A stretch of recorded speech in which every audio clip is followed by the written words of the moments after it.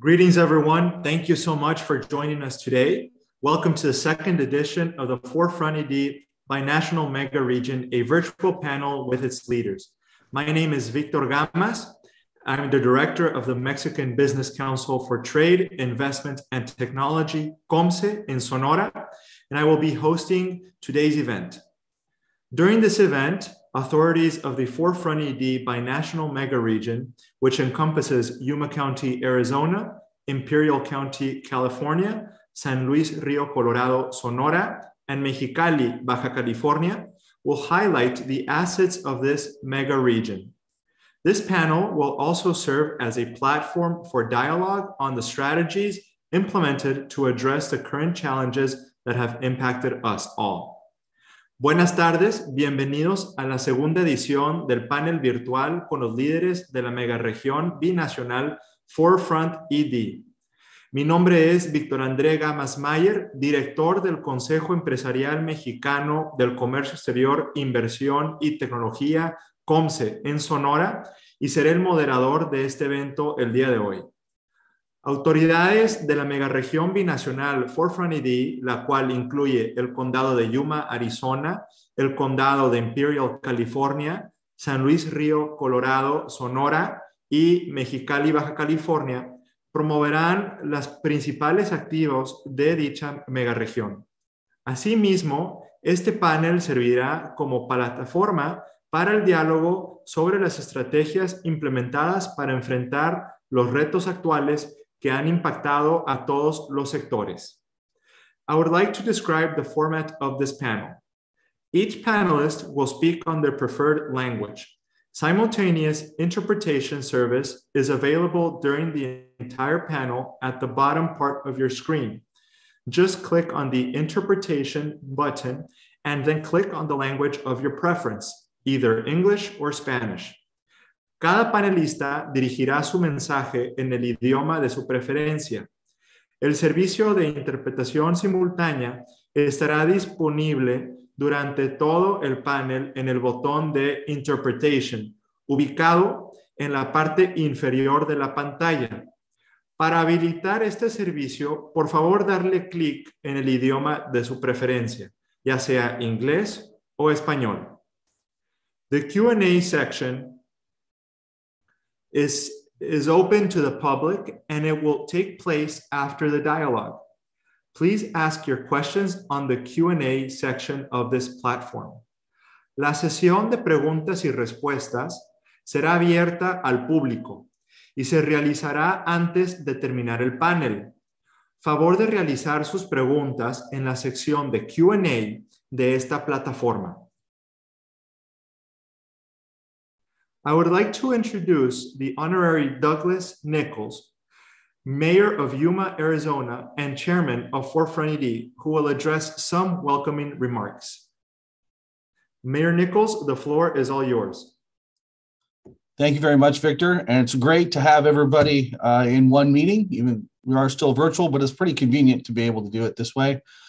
However, you know, the pandemic did a pretty good job of trying to keep us from interacting. And I want to just mention Nazar and his efforts to make sure we have panels like this throughout the whole pandemic to help keep the region together. But for me, it's always been one of those things that I'd rather shake your hand, meet you face to face. And so we're getting there. And this panel is perfectly timed, in my opinion, to re-kick off those kind of engagements. So if 4FrontED is really that effort to bring together our partners, our neighbors, our friends that live throughout the region where we have historically done a lot of work together, and talk about that in a very kind of coordinated way where we represent the four sub-regions in this mega region, the strengths that we each have and how we can complement each other,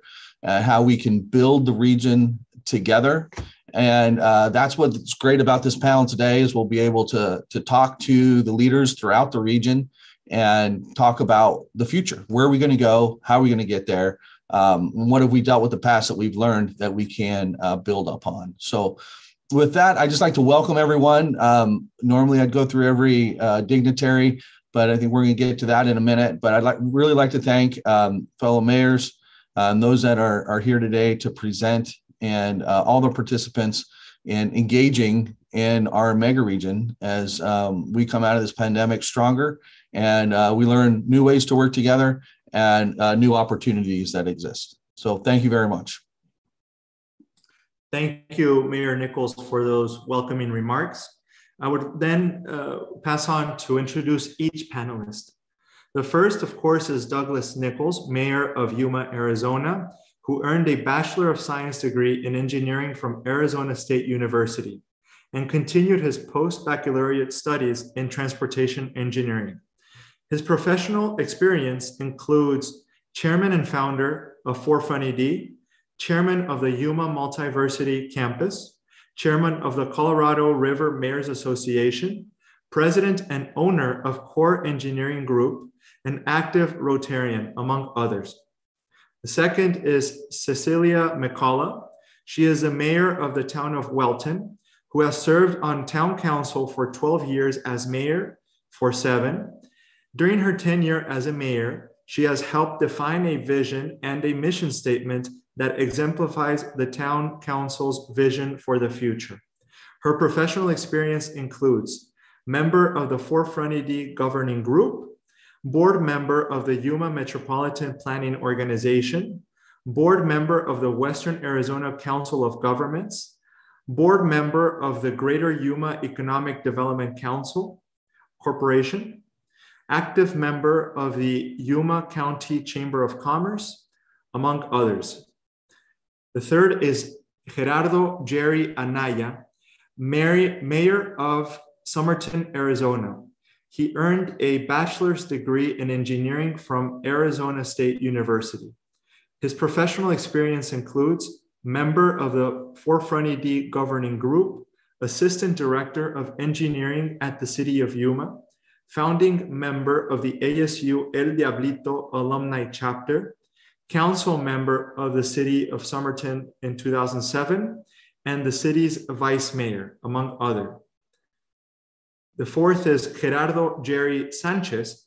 He is the mayor of San Luis, Arizona, who earned a bachelor's degree in microbiology and immunology from the University of Arizona, an advanced degree in medical technology from the University of Arizona, and a bachelor's of medical science from Midwestern University in Glendale, Arizona. His professional experience includes member of the 4FrontED governing group, council member of the San Luis since 2008, board member of the Yuma Metropolitan Planning Organization, active participant in the U.S.-Mexico Border Mayors Association, as well as being a physician's assistant, among other recognitions. The fifth is Santos Gonzalez Yescas, alcalde de San Luis Río Colorado, Sonora. Tomó posesión de su cargo como alcalde en 2018 y fue reelegido en 2021. Es un empresario, contador público y político mexicano. Su experiencia profesional incluye siendo director de una promotora del grupo financiero Inbursa, forma parte del Consejo Nacional del Grupo Financiero Inbursa y es miembro activo del Club Rotario y de la Asociación Municipal de Softball. Amigos y amigas, queridos y queridas, por supuesto. No nos conozco físicamente, pero ya lo siento así, como amigos y amigas. Y claro que lo somos, porque tenemos un objetivo común. Somos presidentes municipales y presidentas, somos alcaldes, somos responsables de una sociedad. Debo decirles que no saben lo que me duele no estar allí. Sé que la están disfrutando, sé que la están pasando bien, los envidio, allí hubiera querido estar. Vamos arriba, vamos hacia adelante. Somos esta asociación de municipios que nace, bueno, que ya nació, pero que ahora se formaliza físicamente y que sé, y todos sabemos que vamos a lograr muchísimas cosas. Mi corazón está con ustedes. Hasta pronto. En representación de Norma Bustamante, alcaldesa de Mexicali, Baja California, tenemos la dicha de contar con la presencia del ingeniero Víctor Hugo Delgado. I would then also like to introduce Javier Moreno, Mayor of Calexico, California, who holds a doctorate in management with an emphasis in organizational leadership and a master's of science in criminal justice and homeland security. His professional experience includes board member of the League of California Cities, board member of the Imperial County Transportation Committee, board member of the Southern California Association of Governments, president of the Calexico Wellness Center, and binational academic liaison for the San Diego State University Research Foundation, among others. Finally, and last but not least, is Cheryl Viegas-Walker. She is the mayor of El Centro, California, and a graduate of the University of Washington. About 4FrontED, I would like to go to a short presentation on the basics of 4FrontED. 4FrontED is 4 states, 2 nations to make one powerful region.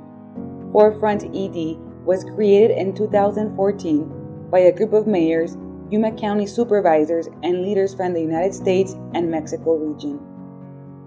The governing group includes the mayors and city administrators of the city of Yuma, city of San Luis, town of Wellton, and city of Somerton, as well as the Yuma County supervisor.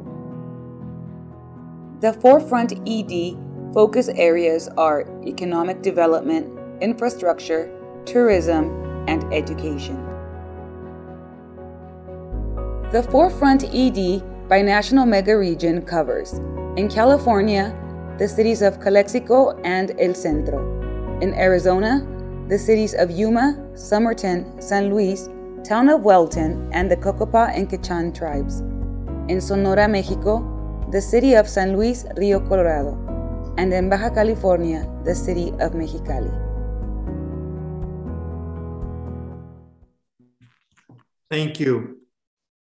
I would like to ask the 4FrontED governing group, what is the origin of 4FrontED and its efforts?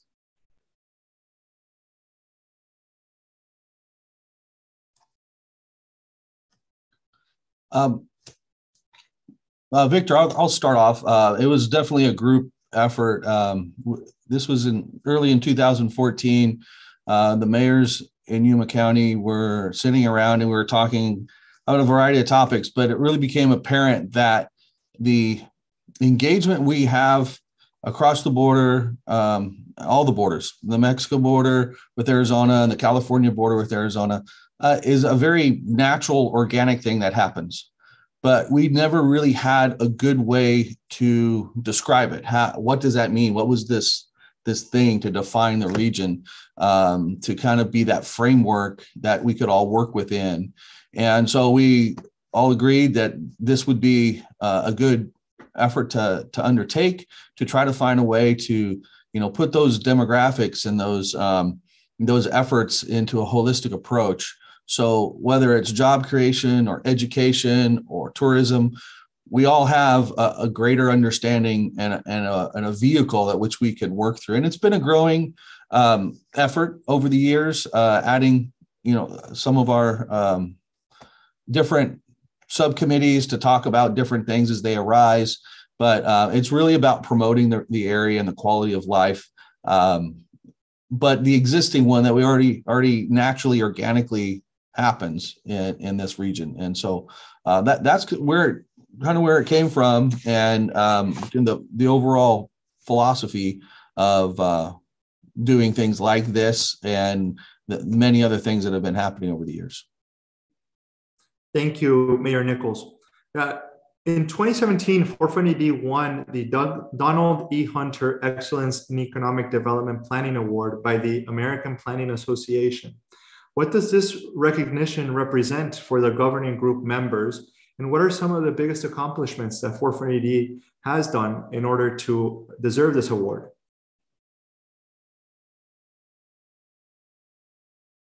If Mayor Nicholls would like to respond, or anybody else in the Zoom? I actually think Mayor Sanchez might be a little more brushed up on this one, if he is. Yeah, perfect. I just want to make sure Doug got a word in, and I just want to make sure that this has been a group effort. And the thing is, one of the things that to add to what Mayor Nicholls said was we were looking when we started 4FrontED. We were always talking about. It's really nice when you're going out and actually promoting your region. You're actually your town, but it's even stronger when you actually promote the region. And that's one of the key features. We're always competing or trying to bring jobs to our community, but what actually is more efficient is when you work together with the regional mayors, with our counterparts in Mexico and California, and actually you become a stronger region. You offer a more, let's see here, for example, if a business wants to start, you're talking about a whole region. We're talking about multiple cities. And so I think that had to do with the award and the recognition. Working together, making a difference does make a difference, because I can compete as an individual city, but we all recognize as a region, as working with different mayors, we're a much stronger economic power compared to other communities who are just one city, one town. So I think that had to do a lot with it. And the ability to work with the different mayors. We all have agendas. It's understandable. But the thing is, working as a region, we become more efficient. Working as a region, we become more effective. And I think that was the main purpose why we were recognized. And I really am grateful for this opportunity and having the mayors who initially started and continue growing. So it is something very positive for the region. And of course, it was an honor to be recognized, and we will continue working together as a unit, as a region, which is very important. Thank you, Mayor Sanchez. ¿Cómo se pueden mejor integrar las comunidades del condado de Yuma, el condado de Imperial, San Luis Río Colorado y Mexicali? And what does the 4FrontED Binational Megaregion contribute to the rest of the development of the greater U.S.-Mexico border region?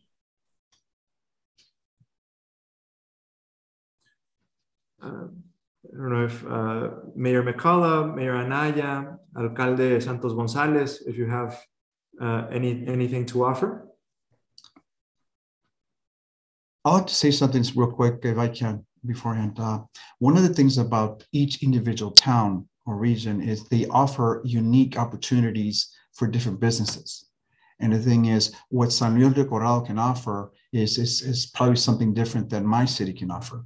We're only a population of 35,000 according to the census, but we're more like close to 39,000. But there's communities like Yuma, for example. There's a lot of potential, a lot of business investment going on in Yuma also.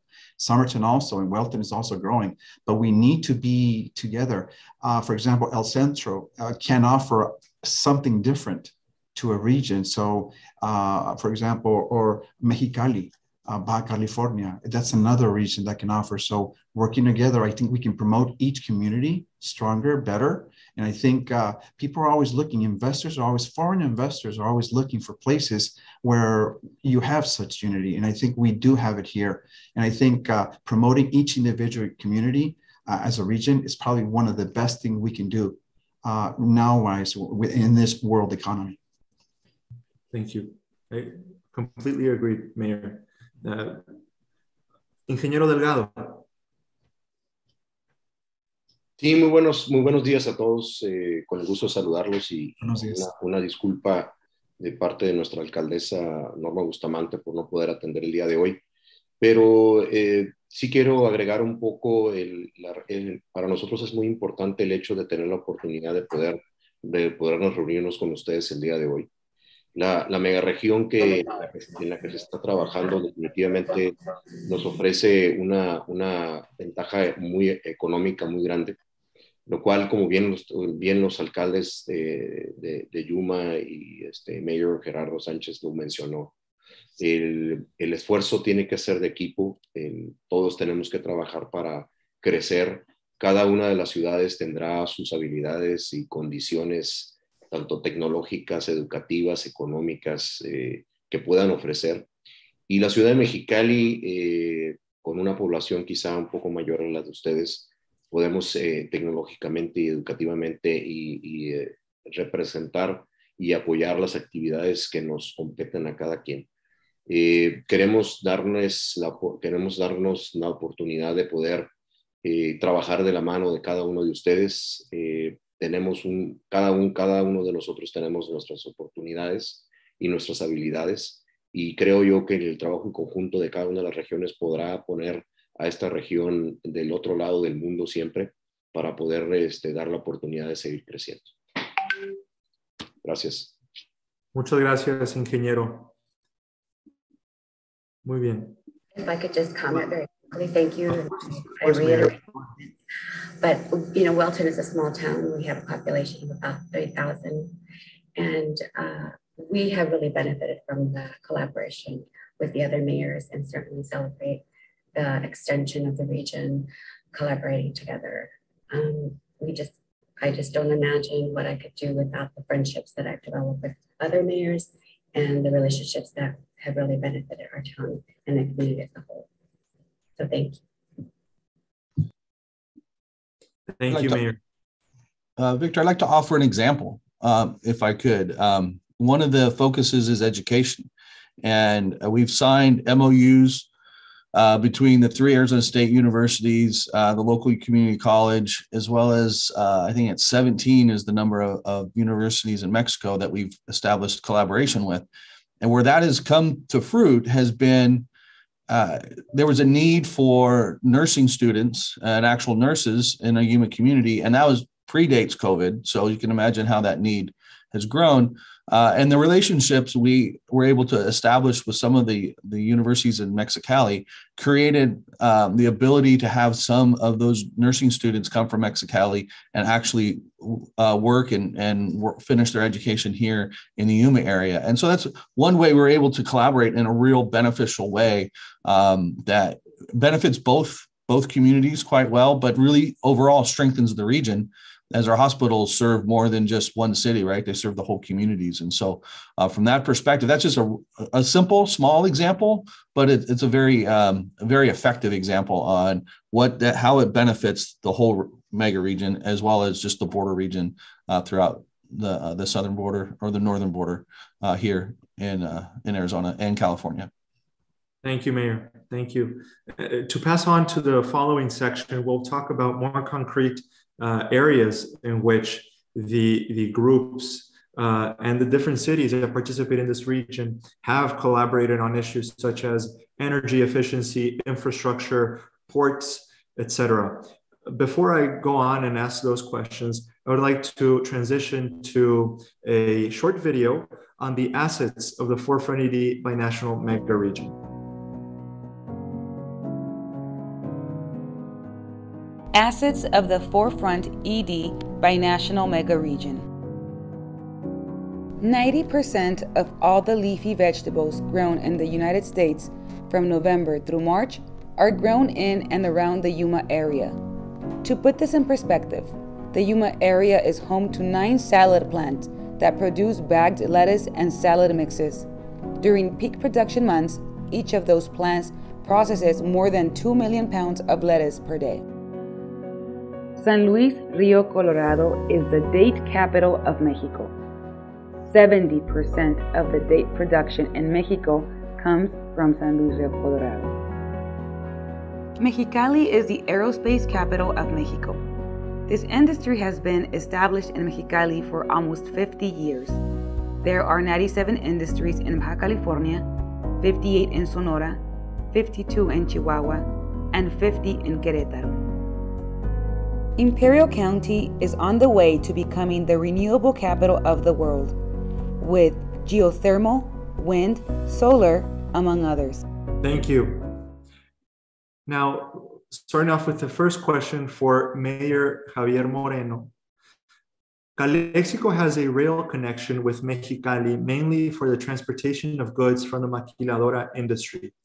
Given the relevance and importance that quality infrastructure has had under the current global supply chain crisis and the recently signed bipartisan infrastructure law in the United States, this competitive advantage that Calexico and Mexicali offer has a lot of opportunities for businesses in the region.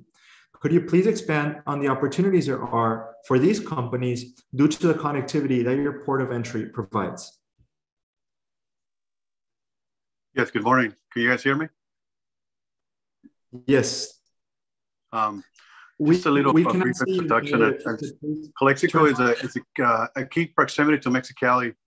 And so we're in a position the city is in a position to take advantage of all future prosperity. It capitalizes on trade, commerce, culture, and energy. It comes with unique status as an international gateway community. We're also a key location in lifestyle will fuel inevitable growth in population as well as local economy, creating employment and economic opportunities. In terms of the strategic for border site, U.S. Department of Transportation Opportunity Zone designation is in Calexico. We are proud to incentivize developments by having an opportunity to zone this designation. Opportunity zones are designed to spur economic development by providing tax benefits to investors. Investors can deter tax on any prior gains invested in a qualified opportunity fund until the earlier of date on which the investment in a qualified opportunity fund is sold or exchanged or December 31st, 2026. So we are in a unique opportunity to fund investment in our community, which we've held longer than 5 years. There isn't a 10% exclusion of deferred gain.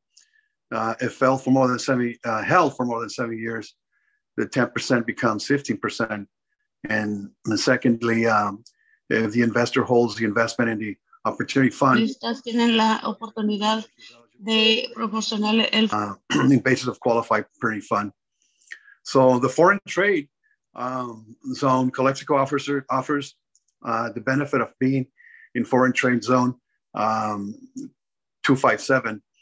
Our city is part of the Imperial Valley Foreign Trade Zone, JPA. It is an advisory board designated by Imperial County to promote and manage foreign trade zone programs. Some of these include, some key benefits include improved inventory management, automated record keeping and document storage, increased visibility of the supply chain, improved cash flow.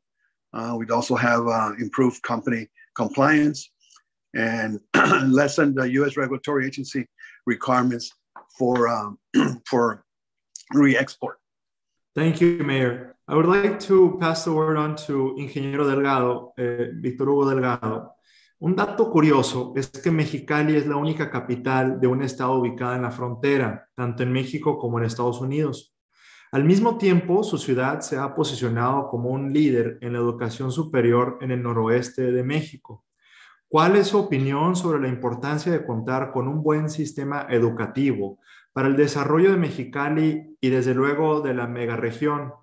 ¿Cómo se ha preparado su ciudad para enfrentar la demanda de trabajos en la industria 4.0 con carreras especializadas en sus universidades y escuelas técnicas?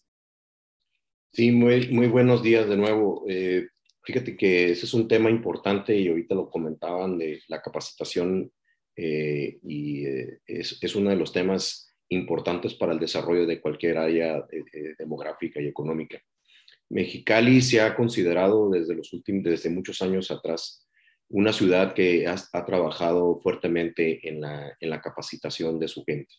Tan así es que tenemos 16 universidades en la ciudad, algunas de ellas públicas y muchas de ellas privadas. Y un dato curioso que se ha estado presentando es que, bien lo dices, la única capital de estado a través de la frontera. Nos hemos dedicado a preparar a nuestra gente y eso ha sido la parte importante por la cual Mexicali ha sido uno de los temas considerados para su crecimiento. Tan es así que hay algunas empresas de corporativos grandes extranjeros que su máximo esfuerzo, su máximo recurso ha sido tanto la mano de obra especializada como técnica. Y una de las partes importantes que se ha tocado también es que ha habido una integración muy importante entre el empresariado, la comunidad y las instituciones educativas a través de los comités de vinculación. lo cual ha generado un estatus importante porque se ha estado trabajando junto con la industria, en este caso tanto la industria nacional como la industria de exportación, para preparar a sus gentes en un nivel tan importante. Y ahorita lo mencionaban, Mexicali se ha considerado una de las ciudades más importantes en la industria aeroespacial, pero no nada más está creciendo la industria aeroespacial. La industria aeroespacial es una parte importante. Ahora la industria médica, a raíz de la pandemia, ha considerado la ciudad de Mexicali como un tema importante. También la industria automotriz. Y eso lo que nos hace a nosotros es trabajar fuertemente con las instituciones educativas para asegurar que la mano de obra calificada y especializada esté al alcance de todos ellos. Pero también trabajamos con las regiones importantes como la que estamos nosotros trabajando junto con ustedes. Es el hecho de tener la oportunidad de poder ayudar para preparar más gente, así como lo mencionaba el mayor de Yuma, el hecho de preparar gente en el área médica. Quiero decirles que la Escuela de Medicina y la Escuela de Enfermería de la Universidad Pública es una de las más reconocidas a nivel nacional. Y ello pues nos ha dado la oportunidad también de estar a un nivel considerable en este aspecto. Pero no nada más en el aspecto médico, sino también lo mencionaban ahorita, ¿no? En el aspecto técnico, en el área de ingeniería, por ejemplo.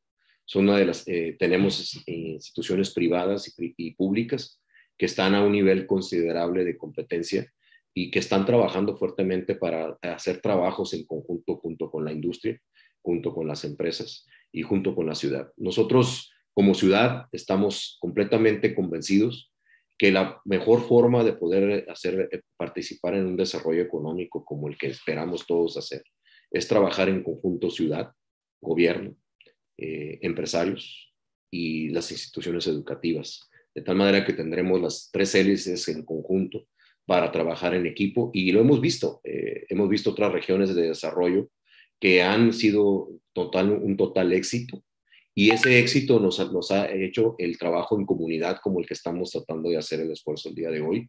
Creo yo que el trabajo en equipo desde las instituciones educativas como la comunidad y gobierno van a hacer que esta megaregión crezca.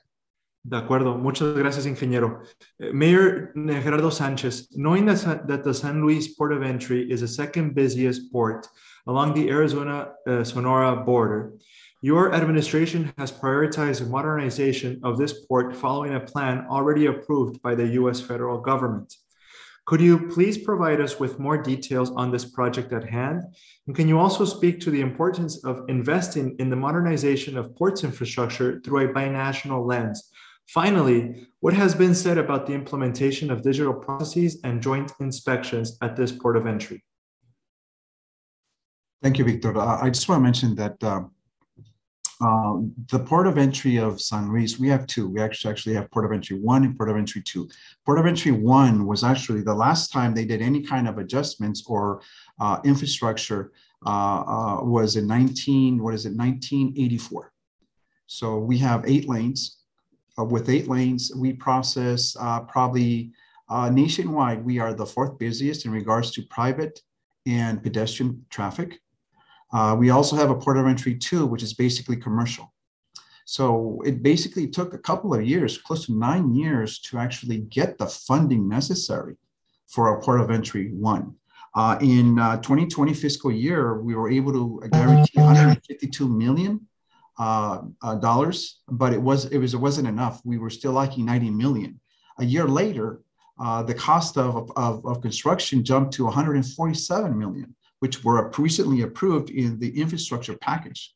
We're talking about an investment close to $300 million to modernize our port of entry. We're talking about 16 lanes compared to 8. This will make the city of San Luis port of entry 1 the biggest land port in the state of Arizona.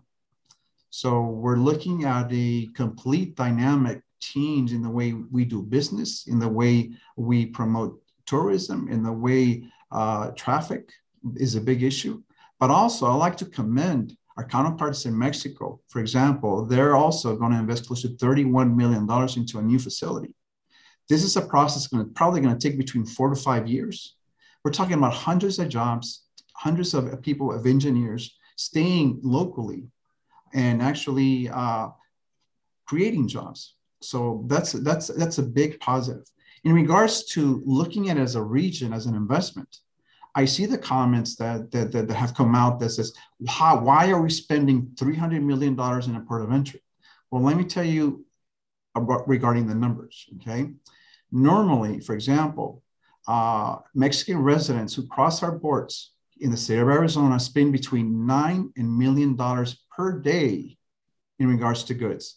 Okay, that's per days in the state of Arizona. That's close to a $2 billion investment that occurs from our counterparts, from our brothers and sisters coming from across the border.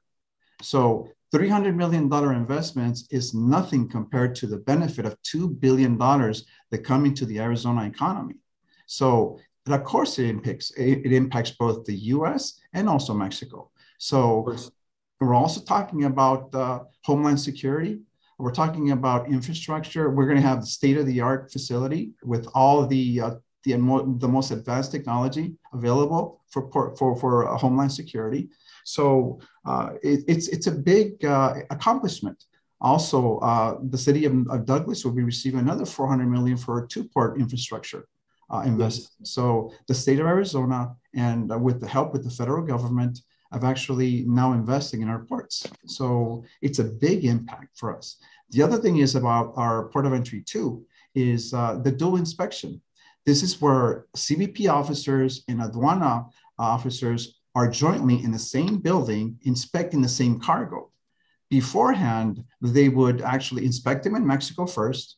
They would have to unload and load them again, come back to the US, and the same process again. But now we have the dual, both US and Mexican aduana inspectors in one facility, making it more feasible, guaranteeing Homeland Security, and making it more feasible for the investors. For the investors, it makes them, it's more logistically proper. And the thing is, and that's how a CBP working with aduanas has made a big difference. So for us, infrastructure investment has been and will be continue one of the big catalysts for economic development in the region and also for Homeland Security. So I cut it down, but I'm very excited. Construction should begin the following year. And so I'm also very excited and very grateful with Presidente Municipal Santos Gonzalez Yescas for all the work he has done and for the region. And it's just amazing. And I also want to thank the mayors from the region for being with us, Yuma County, the governor, the Arizona delegation, both Republicans and Democrats working together to make a difference. So this is something that's going to impact not only the city of San Luis, Yuma County, but also the region. Thank you very much, Mayor. And now to follow up with your counterpart in San Luis Río Colorado, voy a pasar a preguntarle al alcalde Santos González sobre el mismo tema relacionado a aduanas. El administrador general de aduanas, Horacio Duarte Olivares, acaba de venir a Sonora a reunirse con diferentes actores en el estado, acompañado por el gobernador de Sonora, el doctor Alfonso Durazo Montaño. Anunciaron en conjunto una inversión de $250 millones para la modernización de aduanas en el estado, lo cual es parte de un plan de inversión del presidente de la República de más de 500,000 millones de pesos para las aduanas del país. Este importante anuncio seguramente traerá grandes beneficios para San Luis Río Colorado. ¿Nos pudiera, por favor, platicar más sobre los detalles de dicho proyecto y para cuándo se espera tener avances al respecto? Adicionalmente, ¿qué significa la modernización de aduanas sonorenses en cuanto a las oportunidades que puedan llegar para la región de San Luis Río Colorado? Gracias. Sí, saludo a todos con mucho afecto, a mis amigos y compañeros mayores, alcaldes de esta mega región. Y yo coincido en todo totalmente con el mayor y amigo Gerardo Sánchez. Sí, y efectivamente, a finales de agosto, principios de septiembre, por aquí estuvieron en San Luis Río Colorado, tanto en ese momento el gobernador electo Alfonso Durazo Montaño, y también estuvo el administrador general de aduanas, el maestro Horacio Duarte, y nos visitaron para darnos a conocer inicialmente que iba a ser una inversión de 550 millones. Y ayer estuvo con nosotros Carlos Morales, que es de los responsables de la infraestructura a nivel nacional de aduanas, donde ya nos confirma 626 millones de pesos para la aduana de San Luis exclusivamente, la aduana, la construcción de los nuevos edificios, de los accesos, y nosotros pondremos también una parte de donación de 2 calles importantes, ¿no?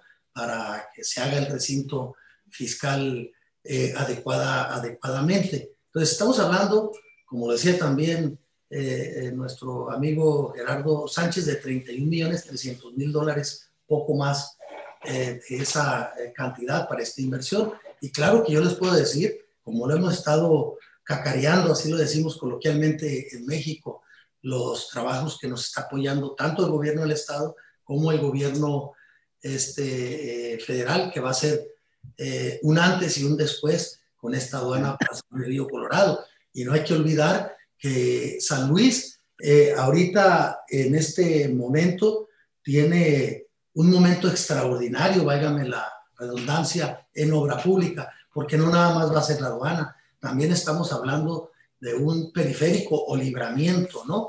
Si se hace el periférico va a ser arriba de 300 millones de pesos, y si se hace el libramiento, arriba de 800 millones de pesos, con capital público-privado, que también es muy importante.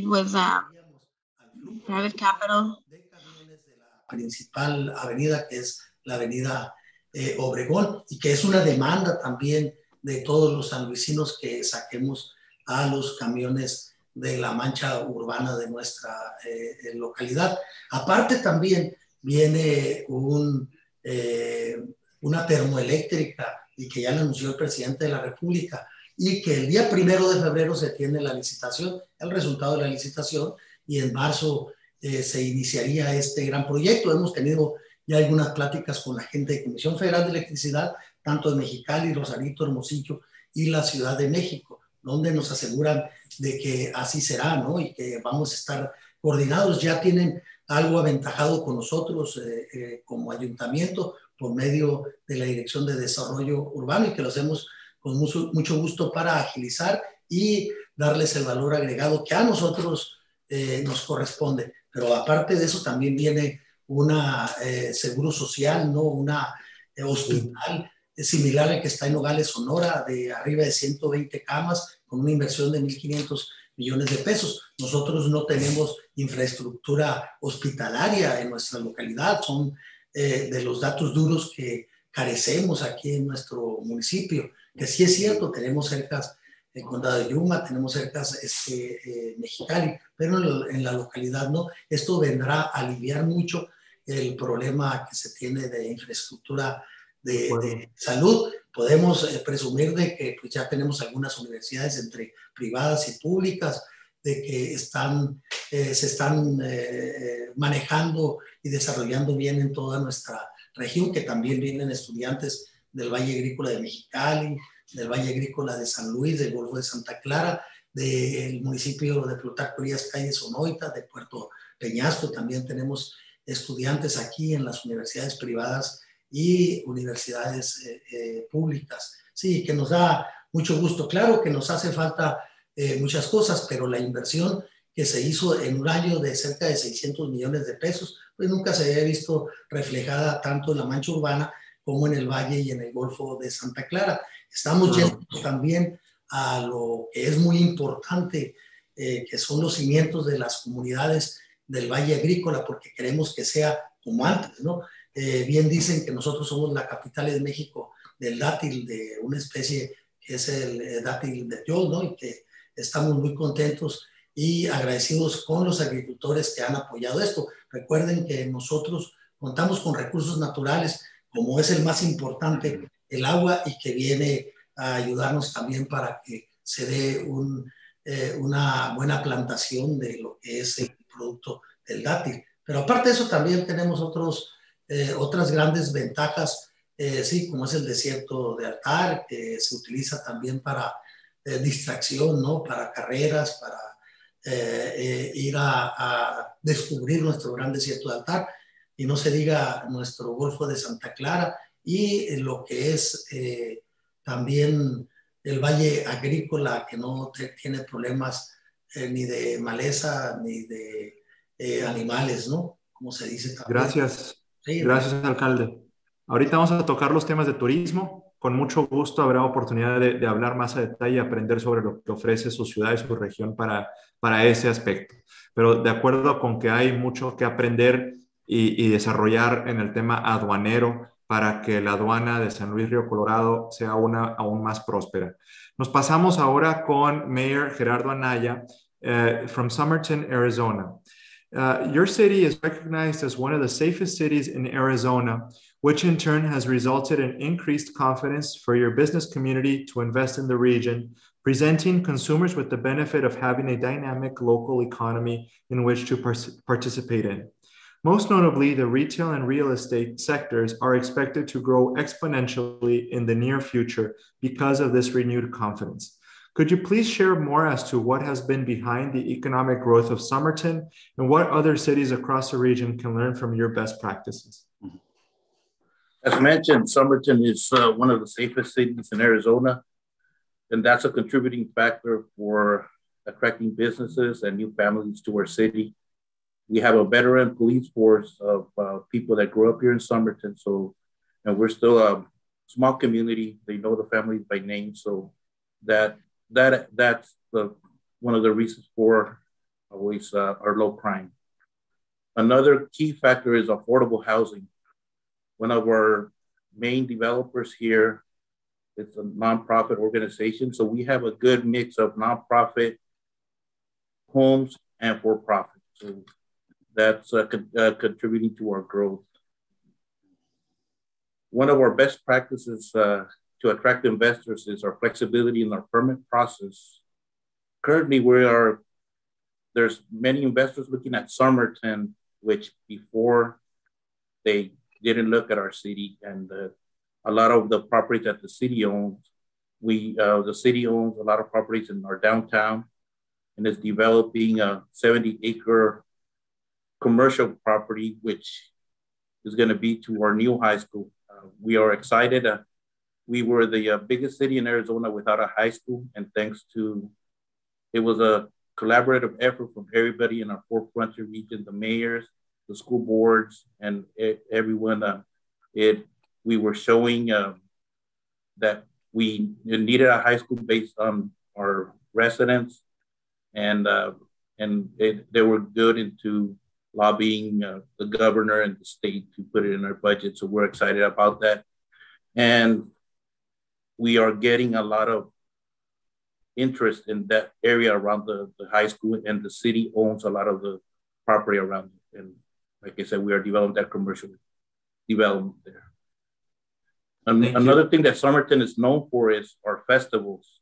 We have the Tamale Festival, which is one of the biggest festivals in Arizona. And also we just started a new festival, the UTV Festival, which it's embracing our food culture here in Somerton. And we have the Corn Festival, that also was instrumental, which it's raising funds for the new high school. And so that community and that vision, we find our niche in Yuma County as far as promoting our culture and our history. Thank you very much, Mayor. Thank you. So, Mayor Cecilia McCollough, a large segment of Wellton's population is involved in agriculture and sectors that support the industry, such as trade, services, and marketing. On the other hand, a rapidly growing number of temporary winter residents and retirement communities is positively impacting the local economy. Could you please provide more details on the increasing interest your city has been receiving from seasonal winter residents and the impact that this type of tourism is having on Wellton? Do the experiences learned in this field have other possible applications to attract different forms of tourism and talent to your region, especially given the pandemic allowing more people to work remotely? Thank you. Thank you. I appreciate being part of this panel, and certainly I'm grateful for all of you that are here. In terms of the first part of your question, yes, Wellton is a very, very attractive community. We're a small town and we're very quiet. We're nestled in Mohawk Valley, and so we're surrounded by farmland, which is highly desirable to those who are retiring from the Midwest and north parts of the country and even in Canada to enjoy sunshine and lovely weather in the winter. So RV parks, we have, I would say, a minimum of 6 or 7 in the area, including those that live in the town of Wellton, and they provide a tremendous amount of sales tax revenue for the community, as well as those that come to play golf, which was the primary reason most of them came, was to play golf. We have 2 golf courses here that attract them as well.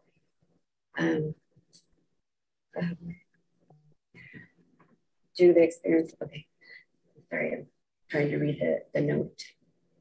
One of the things that happened with COVID was everything pretty much shut down.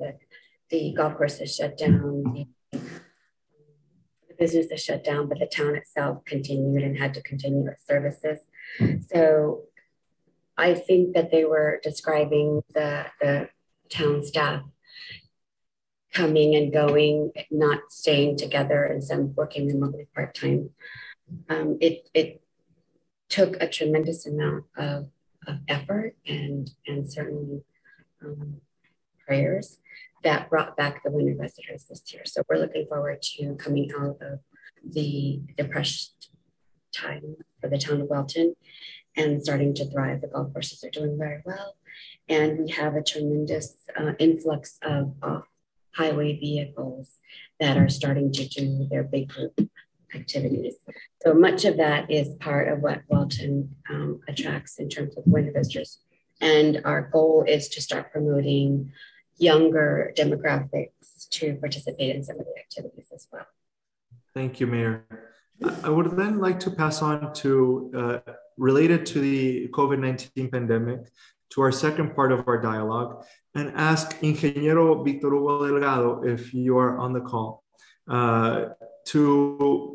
to answer.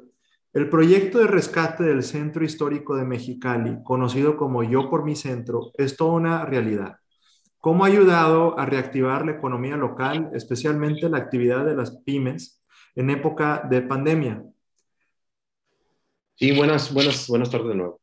Mira, el proyecto del Centro Histórico es un proyecto que sigue adelante, que ha ido creciendo, se ha ido madurando. De hecho, se ha estado trabajando en muchos de los factores que tenemos ahí. Tan es así que el día de ayer ya fue declarada inclusive como una delegación separada como parte de su actividad propia de comercio, turismo y servicios. Eso es con el fin de darle más fuerza y empuje a la zona del Centro Histórico de Mexicali. Y esto ha dado en los últimos tiempos, y como tú bien lo mencionas, en los tiempos de la pandemia, pues fue una situación complicada, sobre todo para el comercio y servicio. Ahorita como ciudad nosotros estamos dedicados fuertemente a darle el apoyo necesario a las pymes, porque es la parte fuerte económicamente hablando de las ciudades como la de nosotros, en el que del 60 al 70% de la economía están constituidas por los comercios y servicios. Y esa es la gran parte del centro histórico. Por ende, el gobierno de Mexicali, a través de nuestra presidenta Norma Bustamante, nos ha dado la instrucción de trabajar fuertemente y apoyar a todo lo que se refiere a comercio y servicio constituido dentro del centro histórico. Y eso nos ha dado la oportunidad de que este proyecto siga creciendo. Y especialmente por el área de turismo. Ustedes, aquellos que hayan tenido la oportunidad de podernos visitar, ustedes estarán viendo desde los últimos años al día de hoy. El centro histórico se ha convertido en un centro de turismo y comercio muy importante para la ciudad. Y nosotros tenemos la consigna de seguir apoyando para que este proyecto siga creciendo. Asimismo, el apoyo de las pymes. Una de las partes importantes que tenemos como gobierno, que es la gestión. Tenemos que seguir trabajando, apoyándolos a ellos para poder asegurar que su crecimiento se siga dando y siga aportando al desarrollo económico de la ciudad. Excelente. Muchas gracias, ingeniero. I would like to also welcome Mayor Cheryl Viegas-Walker, who is just joining us. From what I understand, you were in a different Zoom link, and so finally you are here with us, Mayor. We're going to go on with your question on sustainability. There are recent initiatives going on at a global level, most notably the COP26's Race to Zero Emissions by 2050, President Biden's Build Back Better plan, which have placed a unique focus on the role that local governments play in combating climate change, along with businesses. Could you please share more about what your city is doing to accelerate clean energy transition, how it benefits your community and businesses investing in your city, as well as the efforts that are undertaken in Imperial County to implement a binational clean energy effort? Great. Thank you so much. And I appreciate being let out of timeout after after that period of time. You're doing an awesome job as a facilitator and moderator. I think that there's probably 4 things that we're really looking to do here within Imperial County to address climate change, which we know is a very, very real threat to everything that we're trying to accomplish, whether it's economic development, infrastructure, tourism, education. Foundationally, we have to be addressing climate change. So I think the 4 things that we're looking to do here is a very comprehensive plan for active transportation. We need to get people out of their cars. So we want to be making sure that our cities are walkable, that we are planning for safer connected bike paths and safe routes to school, and that we're also citing new housing development near transit. Just again, with that focus on getting people out of their cars. The second thing is that we're being very proactive with transitioning municipal vehicles in our bus fleets from gas-powered engines to electric vehicles. That's just mission critical. Then coming on the heels of that, the third thing that we're looking to do is plan for a comprehensive regional solution and system of charging stations. We all have anxiety. We get into our electric vehicles and it's 120 degrees outside. We need to make sure that we feel comfortable and confident that we're going to be able to make it from point A to point B and not be stranded. So planning for that regional system of charging stations is critical. The last thing, of course, within Imperial County, a lot of headlines lately about this supply chain and lithium extraction and being part of that transition. And the way we transition our fleet to electric vehicles, of course, is coming up with that lithium that's used in the manufacturing of the batteries. So with regard to the mega region and how I think that we can benefit, I think we should be engaged in conversations right now on how do we develop and plan for and site that charging stations so that we can continue as a region to build out a system that's going to be sustainable for our population. So thank you very much.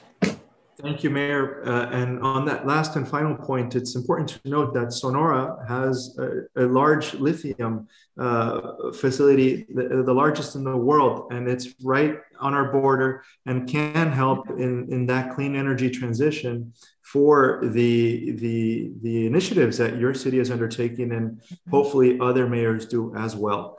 Now, going on and to ask Mayor Jerry Sanchez, the pandemic has led, yes, Jerry Sanchez. The pandemic has led many people, unfortunately, to lose their jobs. However, it also presented an opportunity for them to start their own businesses. As a result, your city has benefited largely due to the fact that it has its own business incubator. Can you please share with us more details on the state of entrepreneurship and innovation in San Luis and what resources are available for them to succeed, such as training, investment, and networking? How can larger businesses, neighboring cities, and academic institutions contribute to this municipal project?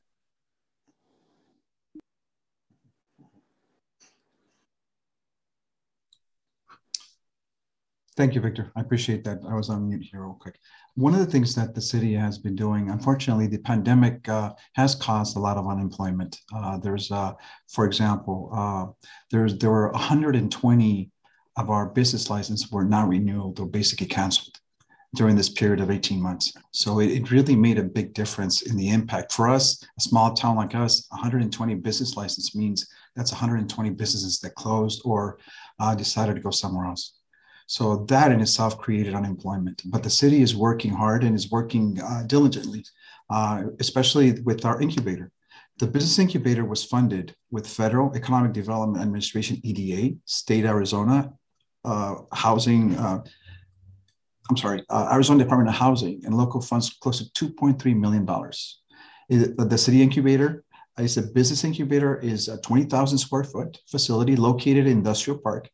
The business incubator has 7 suites ranging from 1,430 to 4,237 square foot for startup and expanding your business. The San Luis provides hands-on management assistance, access to financing, and exposure to critical business and technical support. The San Luis Business Incubator also offers shared office space, individual office space, access to office equipment, flexible, inexpensive leases, and it's expandable all under one roof. We are currently working with partnership with academic institutions to provide more businesses training and also more businesses opportunities. Through the 4FrontED promoting the business incubator in San Luis Rio Colorado and in Mexicali to recruit entrepreneurs focused in expanding their markets to the US and work with larger businesses in providing warehousing space as they expand their business need. Right now, we currently have 3 companies from Mexico, a medical equipment provider, agriculture and sign installation, along with 3 other local startup companies focusing on construction, refrigeration, and technology equipment. So the city, if you want to start your own business, if you are from, for example, Mexicali or San Luis Rio Colorado, and you want to go into expand to the US market, this would be a good startup opportunity. Wherever we're able to offer very affordable rent for you to expand or start the process. So the city facilitates all that. And the thing is, we are a resource, and that's a key thing to success.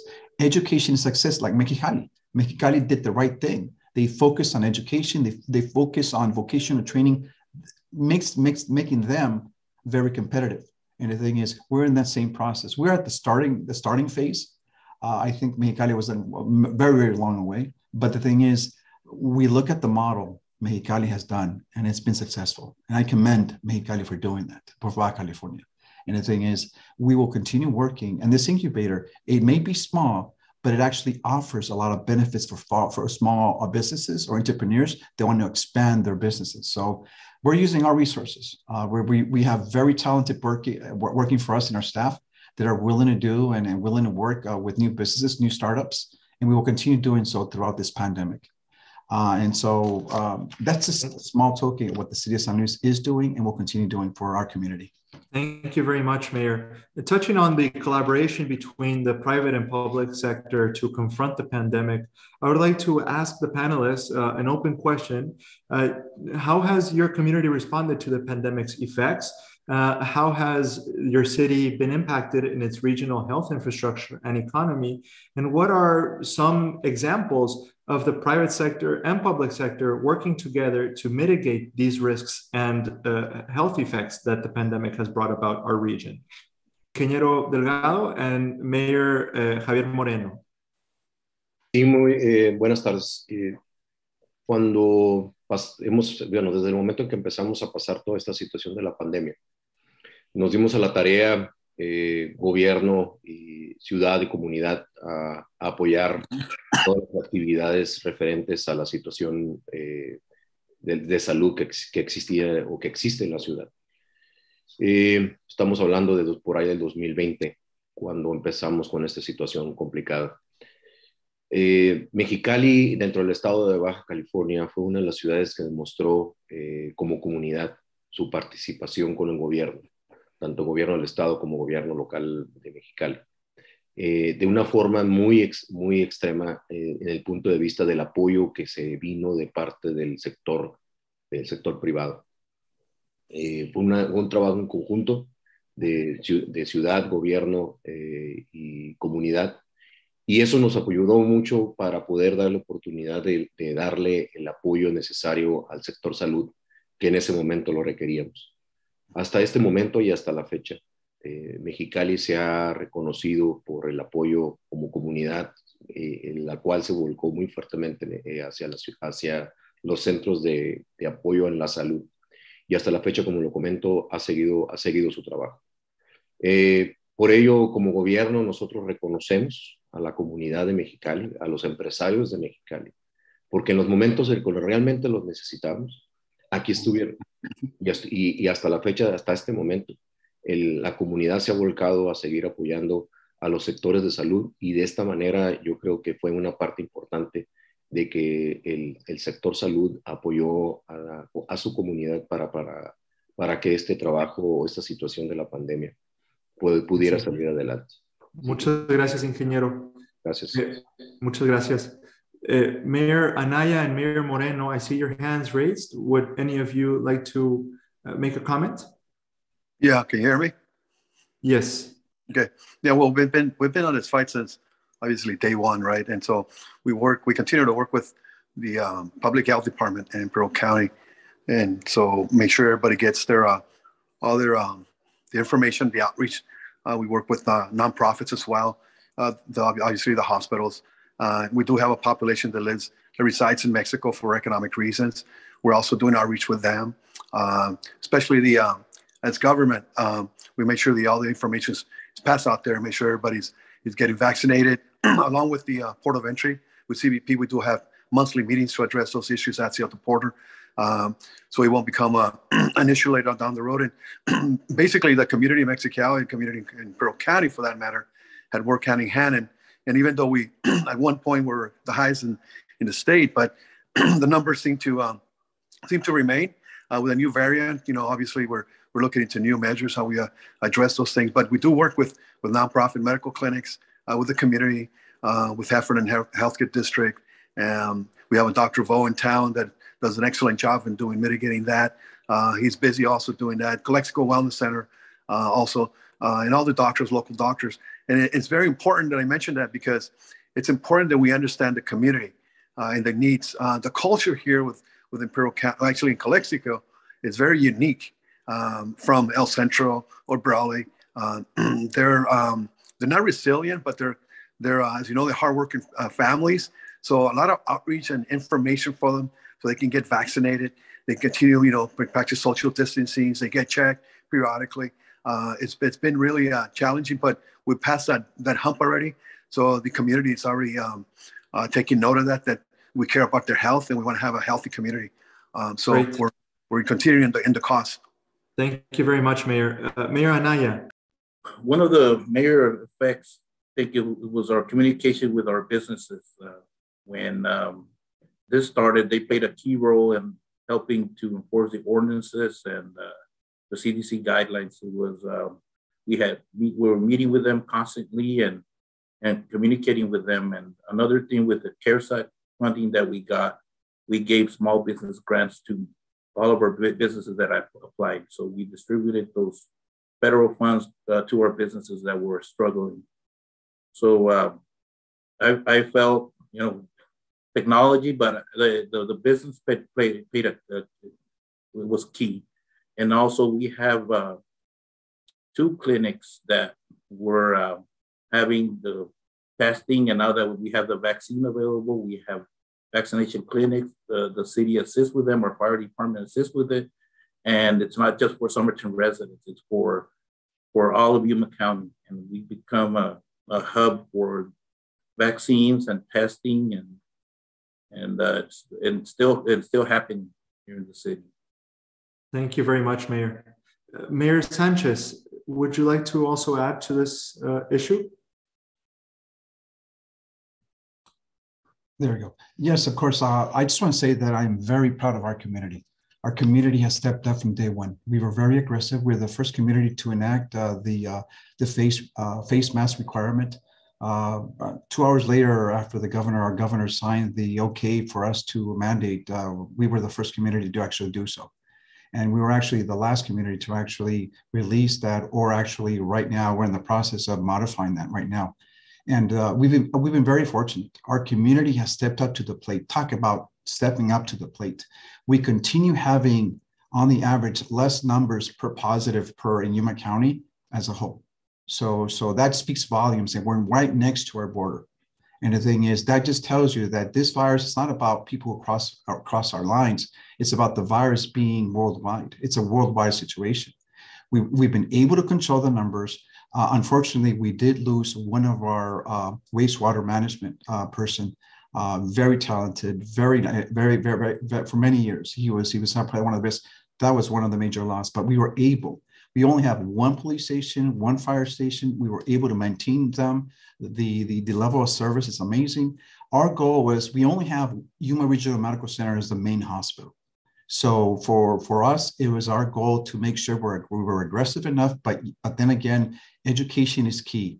And also, the city of San Luis have had 14 vaccinations clinics since day one. And the thing is, and we will continue vaccinating our residents and offering the first, second, and third doses. And we're at a point we're offering vaccination, every vaccine available for pediatrics also. We were taking advantage of everything. So I am we were very fortunate. And the thing is, working with our counterparts across the border, we will continue doing vaccination clinics, which makes a big difference. There's a reason why our numbers have been low in the city of San Luis. And that's because we've been very aggressive. So I'm very proud of them. I just had to say it. Thank you. Thank you. No, great comments. And actually on that level, on the collaboration that you have had with San Luis Rio Colorado, with binational vaccination clinics, is exactly what I want to ask Alcalde Santos González. Ha sido todo un éxito los esfuerzos compartidos de vacunación transfronteriza entre la ciudad de San Luis Río Colorado y San Luis, Arizona, la cual coordina el Consulado de México en Yuma, Arizona, en colaboración con las autoridades aduaneras de Estados Unidos y México, el ayuntamiento que usted preside, el Departamento de Salud del Condado de Yuma, el Regional Center for Border Health, la Universidad de Arizona, entre otras agencias. ¿Qué nos pudiera decir, alcalde, sobre las experiencias ganadas y lo que se presenta en oportunidades para más colaboración binacional y transfronteriza en futuros esfuerzos, como la certificación de trabajadores, actividades y empresas esenciales, así como la atracción de turismo e inversiones? Nosotros estamos muy agradecidos a mucha gente se involucró en pero principalmente el promotor que nos apoyó siempre es el cónsul de México en Yuma, el señor Larios, ¿verdad? Claro que también con el apoyo de Amanda Aguirre, de Tony Reyes, del mayor Gerardo Sánchez, o sea, que nos estuvieron apoyando, y desde luego que las dos aduanas mexicanas. Nosotros fuimos un ejemplo nacional, principalmente en las vacunas para jóvenes de 12 a 17 años, y que ya aplicamos las dos vacunas que les corresponde a 2,000 jóvenes, que fueron de toda la comunidad. Esta se había hecho, me parece que en Coahuila y en Nuevo León o Tamaulipas, no recuerdo, fueron 2 estados de la frontera, donde ellos fueron específicos para empleados de maquiladoras. Aquí no, aquí fue para el público en general, y que ordenadamente, con la colaboración de Canacintra, ellos nos registraban a la gente, pero aparte también se hizo para mucha gente del comercio, de la industria, empresarios, ¿sí? Y de que alcanzamos ya con los jóvenes y con estos que les menciono, cerca de 6,000 vacunas, que ojalá continuemos con este programa binacional tan importante. Esto también se realizó en Tijuana, pero les fue cobrados a las empresas, ¿no? Me parece $40 o $60 por cada vacuna, que nosotros no se tuvo la necesidad. Esa ha sido la colaboración de todos, ¿no? De que cada uno pone su granito de arena y que hemos salido adelante, a pesar de que, como siempre hemos comentado, de que nosotros estamos en un punto estratégico privilegiado, ¿no? En el noroeste de México, en el noroeste de nuestro estado de Sonora, donde está un Baja California con Mexicali como capital, y que es de los estados más importantes hablando en la cuestión financiera, económica, política y social, ¿sí? Lo mismo con el condado de Yuma. Yo estoy consciente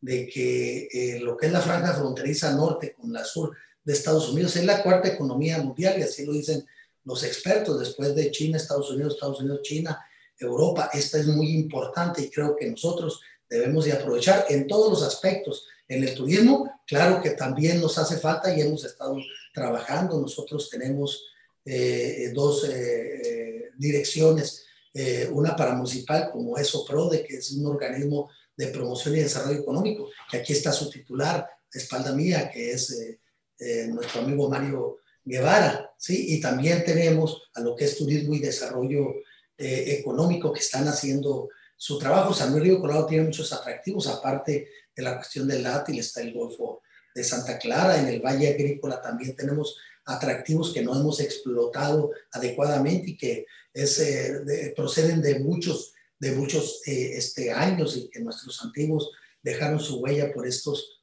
lugares, y tendremos nosotros como municipio que desarrollar ahora en nuestra segunda administración, y que casi nos quedan 3 años para trabajar también en lo que es el fomento de turismo. Tuvimos recientemente un festival que se llama Festival Tierra Sonora, y que fue su 6ª edición, y que nosotros llevamos de las 6, 3 ediciones. Ha sido el más exitoso, con mucha gente. Vino gente del condado de Yuma, de Mexicali y de toda la región, de Puerto Peñasco, Sonoita, y no se diga de aquí del municipio. Tuvimos de los 4 días el inicio y el final, las expectativas quedaron rebasadas totalmente. Entonces estamos trabajando sobre todo eso. Muchas gracias. Muchas gracias, alcalde. Y por cierto, como ya lo mencionaste, te felicito por tu reelección, uno de los pocos alcaldes en la región que fue reelegido, y ese es un logro en sí mismo, que es una muestra de su trabajo y de su compromiso con su ciudad. Gracias. Ahora, con gusto. Me paso a la siguiente video corto sobre el turismo en esta región binacional de 4FrontED. The 4FrontED Binational Megaregion is powerful. The megaregion's population is 1.65 million. The megaregion's population is equal to Phoenix, greater than San Antonio, greater than San Diego, greater than Dallas, and half of Baja California. The 4FrontED megaregion has a gross domestic product of $95 billion. It is part of the 5th largest economy in the world. It offers immediate access to a market of 53 million consumers. The megaregion has several international airports. The most active are located in Yuma, Arizona, and Mexicali, Baja California.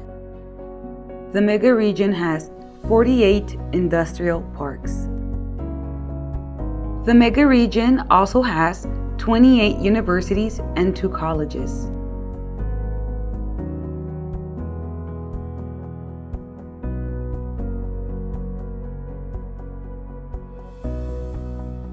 Thank you very much for that video.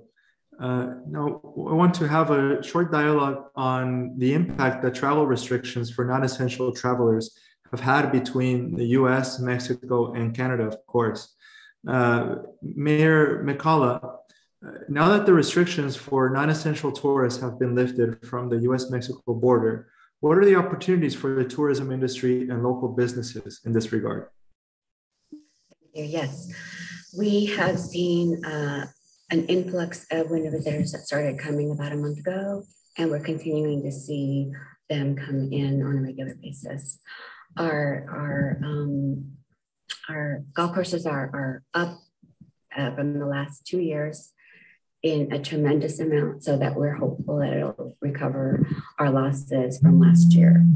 But for the most part, we have visitors from Canada, the northern United States and eastern United States, and even new residents from California that are starting to utilize the rural community and using the off-highway vehicles to entertain themselves and find things to do, even though we don't have a lot of activities here.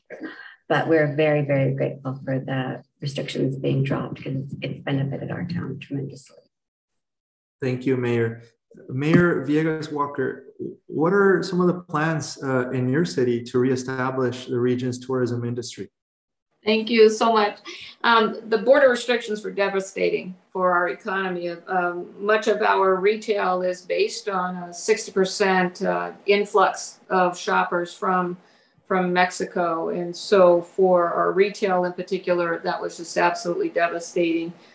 So we are looking to ramp up now that the restrictions are, we hope, permanent in terms of opening up the border. As the former speaker was saying, making our community attractive and safe for our snowbirds, so people from Minnesota and Canada feel like they want to get out of the cold and come in and enjoy 4 or 5 months here in the beautiful weather, opening up our sand dunes, of course, and just looking for opportunities to reactivate our economy, both in terms of tourism and retail, and highlighting our restaurants and the opportunities that for really good food are available here within Imperial County. Thank you, Mayor. Estamos hablando sobre las oportunidades que hay, ya que la región ha restablecido los cruces para turistas no esenciales. Hay variedad de oportunidades, no nomás en el cruce de personas no esenciales, sino también en la importancia que se le ha dado a nivel internacional a la frontera entre México y Estados Unidos.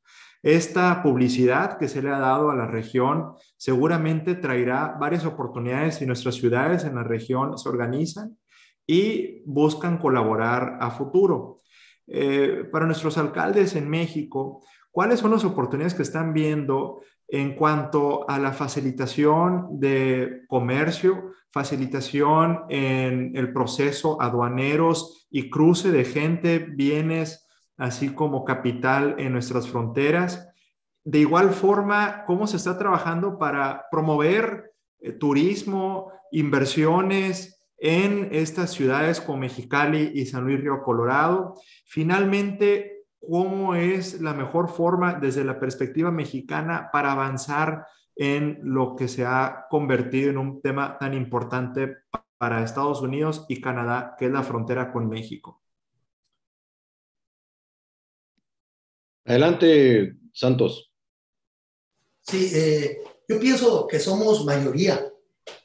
Estoy más bien plenamente seguro que somos mayoría los que estamos de acuerdo en la reapertura para viajes no esenciales entre San Luis y el condado de Yuma, pasando por San Luis, Arizona. Para nosotros, lo que mientras no estuvo abierto, fue una gran oportunidad, o se hizo una oportunidad para el comercio local en aprovechar. Y creo que ya tuvimos esa oportunidad, pero también estamos conscientes de que hay mucha gente que depende de los productos que se venden en Estados Unidos para venirlos aquí a revender en nuestra comunidad o en la región. Los que aprovecharon, pues qué bueno. Los que no han aprovechado, pues tendremos que nosotros apoyarlos, ¿verdad? Al menos en un proceso de enseñanza-aprendizaje de que deben de estar en la nueva realidad donde necesitamos absolutamente todos, ¿verdad? Tenemos que estar unidos, coordinados y solidarios como lo hemos hecho hasta este momento, ¿no? Entonces, hay que seguir trabajando en lo que es con la gente y principalmente con los grupos organizados como es Canacintra, Canaco, Coparmex, que están aquí en la localidad, y también hay un apoyo de Mexicali por medio de Index, de lo que es la industria de la maquiladora, la agrupación, ¿no? Entonces tendremos que estar trabajando mucho con ellos, pero yo quiero agregar esto de que cuando teníamos la pandemia y que estaba en su punto más alto, para que no hubiera una crisis o un problema social aquí en nuestra comunidad, nosotros como municipio le invertimos 25 millones de pesos en estar apoyando a la gente en recursos en efectivo y también vía apoyos para el pago de energía eléctrica, principalmente en los meses picos que son los de verano, ¿no? Y que lo hicimos con mucho gusto. Gracias. Muchas gracias.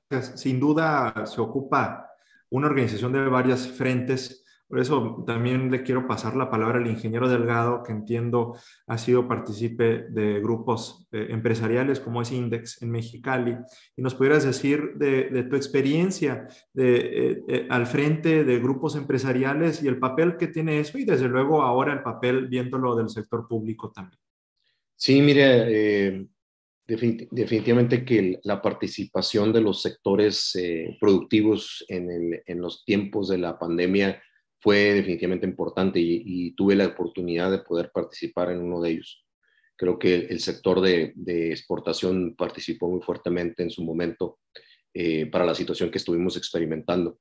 Pero ahora como gobierno que se me dio la oportunidad de trabajar y apoyar a la comunidad de Mexicali, creo que el trabajo que tenemos que hacer la comunidad de Mexicali, así como la comunidad del Valle Imperial y Yuma y San Luis Río Colorado, se está demostrando a través de las voluntades que estamos teniendo, y una de ellas es el hecho de tener la oportunidad de poder estar en este momento platicando de nuestras actividades propias de desarrollo económico y turista de las ciudades.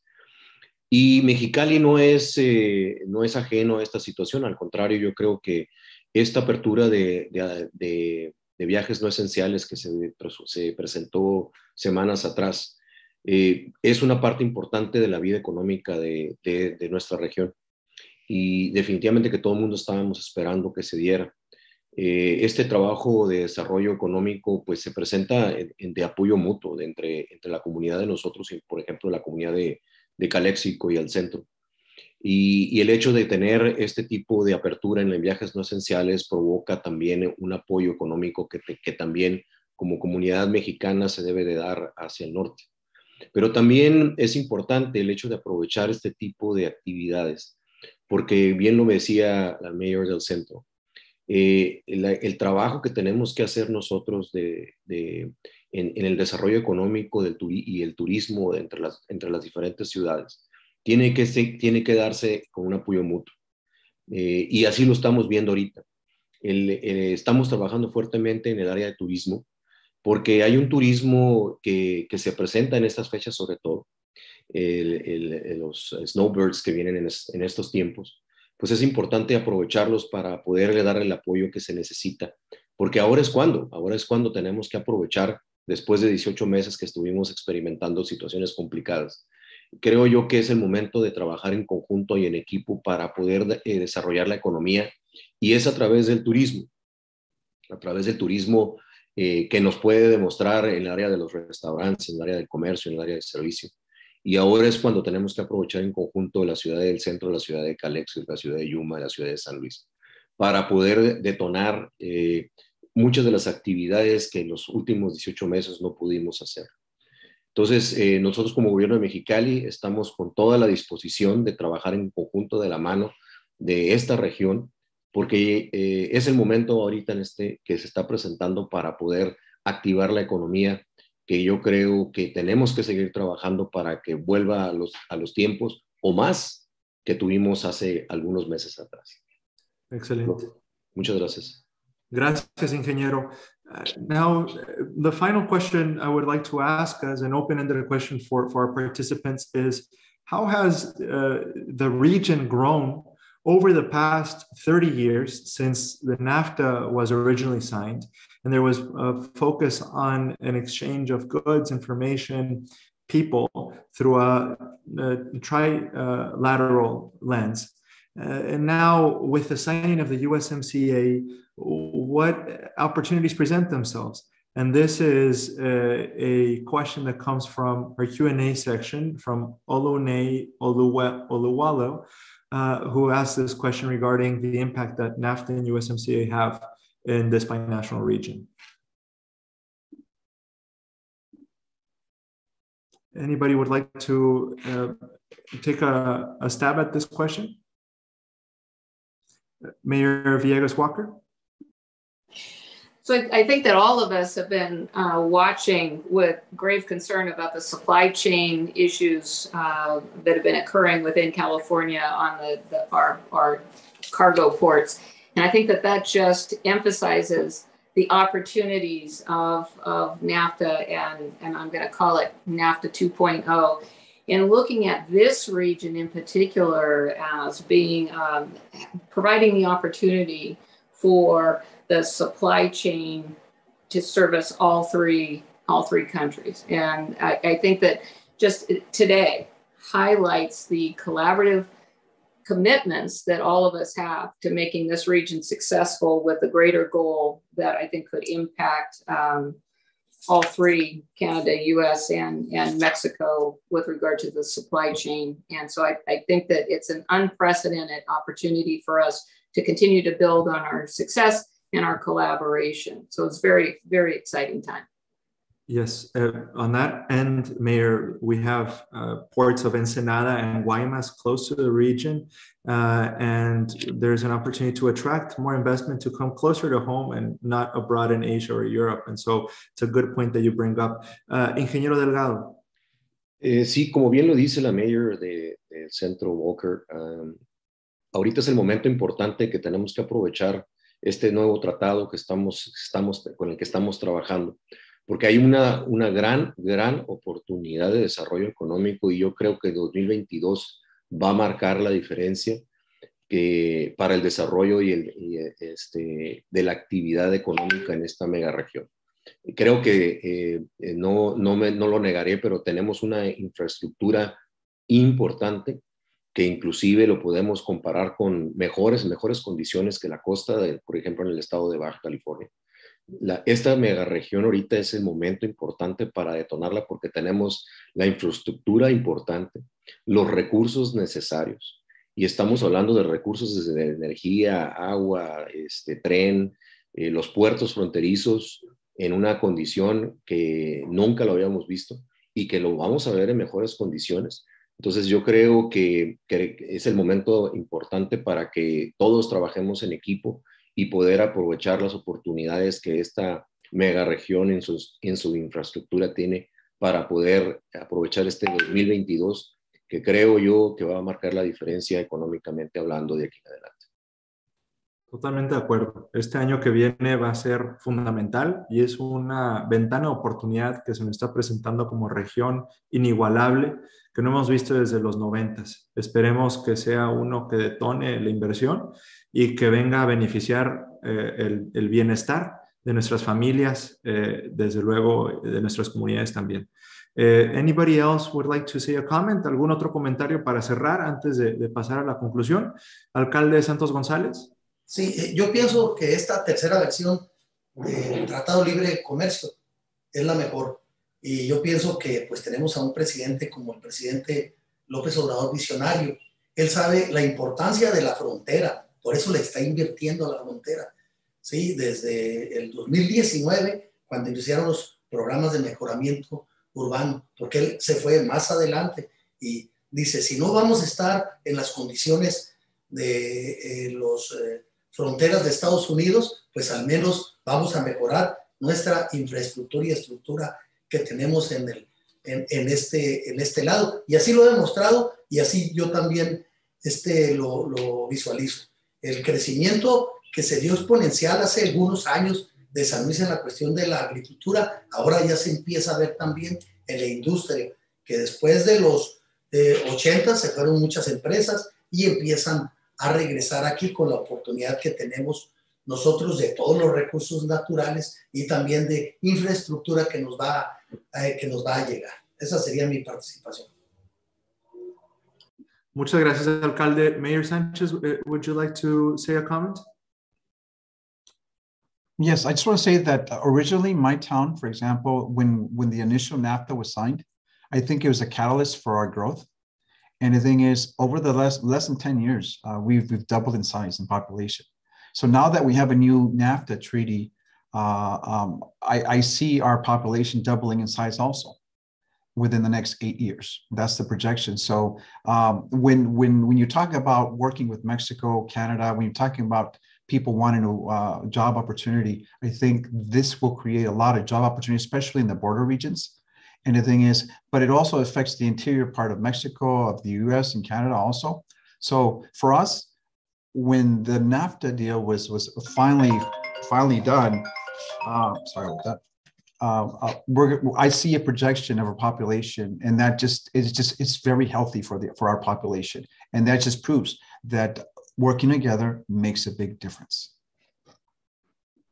Thank you very much, Mayor. It's impressive to see that fun fact of how fast San Luis has grown and the projections that come with it. And obviously, there are a ton of opportunities in real estate and construction, infrastructure investments that need to be made for that region. So it'll be very exciting to have the same conversation in 8, 10 years and see how much has changed. Exactly.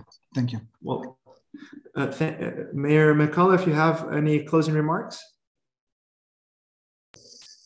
Actually, I just I don't know if it was almost over. I apologize. I had a phone call, but I'm very, very grateful for the collaboration that's here today. I think getting to know one another, as Mayor Nicholls talked about at the beginning of the session, I would certainly like to invite the fellow mayors to come visit here to Wellton and show them around, but I'd also like to include myself in an invitation to visit all of you. I think one of those things that just remedies confusion and lack of information is relationships. And so I really would appreciate that, and my gratitude to the fellow mayors that I work with because they're the best gentlemen ever. So, and thank you as well, Victor. You did a very good job. Thank you. Now for our closing, I would like to pass the microphone over to Nasser, who will give us a closing statement. Thank you, Victor. Mayors, thank you so much for agreeing to participate in today's panel. We really appreciate it. Thank you very much to all your team members for the support and guidance. Victor, you have done a great job moderating this panel. Thank you so much for that. Without a doubt, your binational and professional experience has contributed enormously to this event. A nuestras ciudades hermanas de San Luis Río Colorado en Sonora, en el bello Sonora, Mexicali en Baja California, gracias alcaldes por participar, por darse este tiempo, al ingeniero Víctor Hugo, gracias por estar en representación de la alcaldesa Norma Bustamante. Ha sido un placer tenerlos en este panel virtual, la segunda edición. Esperamos que la tercera edición pueda ser ya en persona con todos ustedes, todo su equipo y las comunidades que serían invitadas, obviamente. Su experiencia en las diferentes áreas han contribuido enormemente al éxito de este evento. Y quiero dar las gracias nuevamente en nombre de todos los miembros de la mesa directiva de 4FrontED por participar hoy. Sigamos trabajando en equipo, juntos somos más fuertes. Let's keep working together. Gracias nuevamente a todos. Víctor, te paso el micrófono para despedirnos. Muchas gracias, Nasser. Muchas gracias a todos que nos acompañan. Ahí ya tienen información de 4FrontED para obtener más información de cómo participar, colaborar con la región. Thank you very much to everybody that joined us today. And as Nasser mentioned, together the region is closer, we're stronger. There's a lot of opportunities for us to work together. The next year, 2023, 2022, brings a ton of opportunities for Mexico, United States, and Canada to grow. And it's exciting that this forum exists for that to happen. So thank you for everybody that joined us. We'll see you next year. Thank you. Thank you. Gracias. Gracias.